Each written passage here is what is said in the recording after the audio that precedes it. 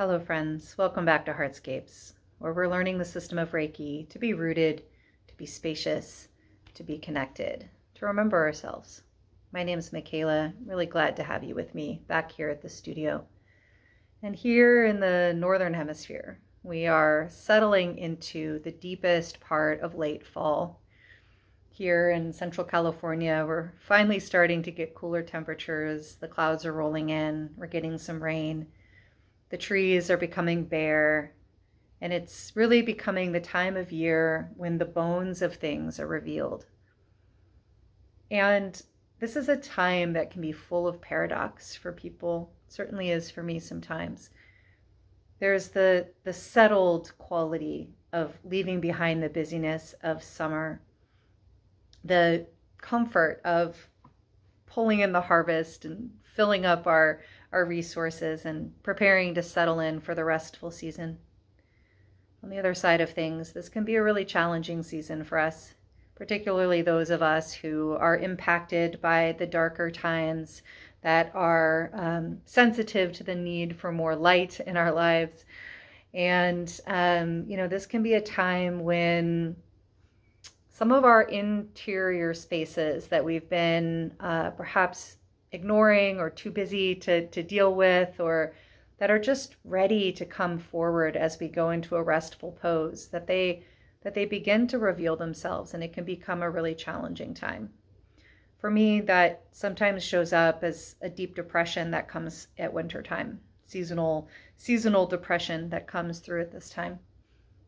And as I'm working with clients and working with people through the system of Reiki and through the system of soul collage, I'm starting to see this energy reflected in what people are bringing and what people are challenged by. Both the interior landscape that begins to feel a little more bereft sometimes during this time, when losses and grief become a little bit more pronounced. Mirrored in that is things happening in the world on geopolitical stages, places far from here where there's great suffering that is occurring right in this very moment. All of that can be incredibly overwhelming to our nervous system, to our hearts, to our minds that want to solve these problems and find solutions but can't. It can be a lot. And I'm seeing that in myself to a certain degree, and I am seeing that in the people around me. I just was working with a client who's, really working with this energy and with the heaviness that can come with this time. And in our session, there was a poem that came forward. This happens for me often. I often work with poetry with the words of other people who have been through some version of the journey that I'm on.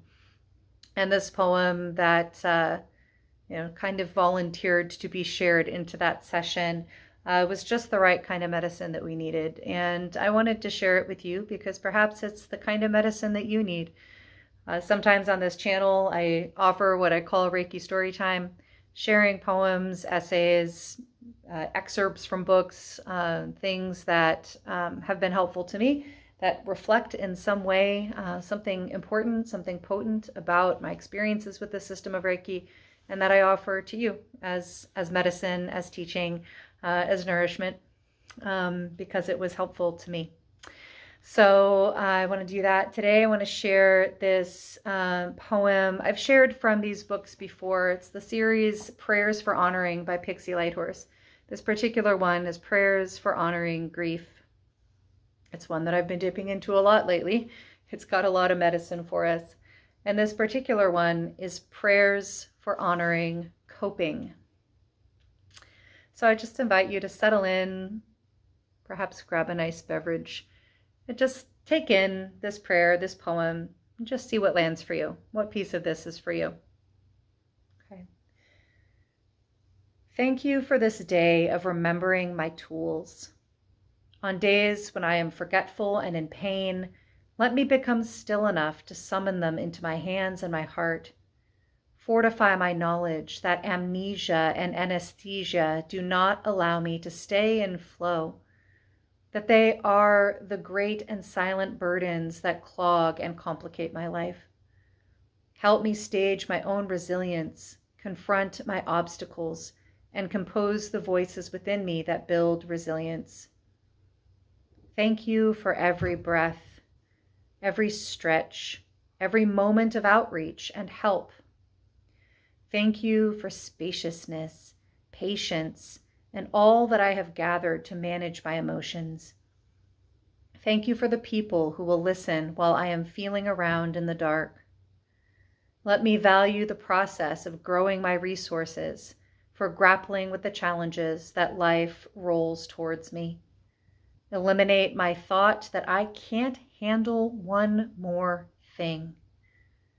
Remove my malignant, shame-filled thought patterns that find me stuck in loops, deeming my losses not worthy of my attention. When I am centering my whole focus on the sharp and unjust bite of injury, let me relentlessly revisualize the headquarters where signals and transmissions are taking place. Remind me that fear of pain leads to tension, and tension leads to pain. Remind me that fear of pain leads to tension, and tension leads to pain. Help me become graceful about respecting my states of being. Help me to notice when it is time to tend and cleanse and create space for myself. Help me to undercommit and underschedule myself while developing new strategies for survival. Show me how to take intensive care of myself rather than exhausting my energy in an attempt to meet trivial demands. When I think that I am at the end of my rope, remind me that I am the rope. And what frays me is overvaluing superficial, convenient responses to my deep interior experiences. Friends, I invite you to just breathe in whatever piece of that was for you today. Whatever part spoke to you, whatever part whispered.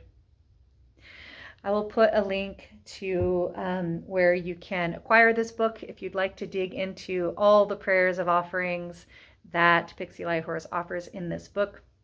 It is a good one. And as you move into your day, into the remainder of this season of fall and into winter, may you be deeply provisioned for whatever this season brings to you. Thank you so much for being with me. It always gladdens my heart to come to you, to be with you in the comments section, to be with you in the energetic space of this YouTube channel. Technology can be a space for great connection. So thanks for being with me. Until next time, I love you. Goodbye.